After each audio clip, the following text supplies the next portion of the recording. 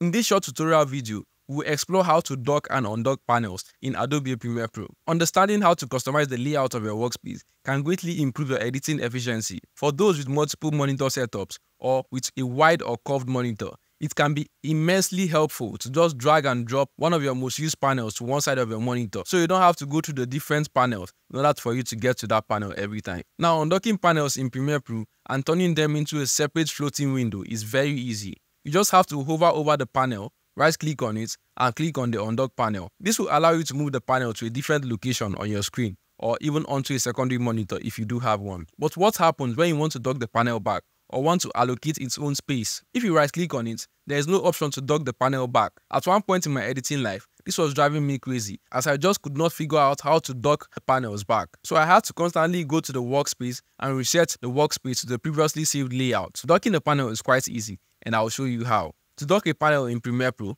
simply click on and hold on the name of the panel, such as Effect, Audio Meter, or any panel entirely. Then drag it to the desired location. When you see a blue drop-down zone appear, release the mouse button to dock the panel back. You can dock panels to the left, right, or even the bottom of Adobe Premiere Pro interface.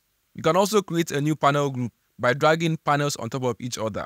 You can also resize the panel by clicking and dragging the edges. After customizing the layout of your workspace, one of the things you must do immediately is to save it. You can save it as a new workspace by clicking on the Workspace menu in the right corner of Adobe Premiere Pro interface, and then selecting the Save as New Workspace, or select Save Changes to the current workspace to save these changes and overwrite the current settings of the current workspace you are working on. This will allow you to quickly switch between different workspace and layout depending on the project at hand.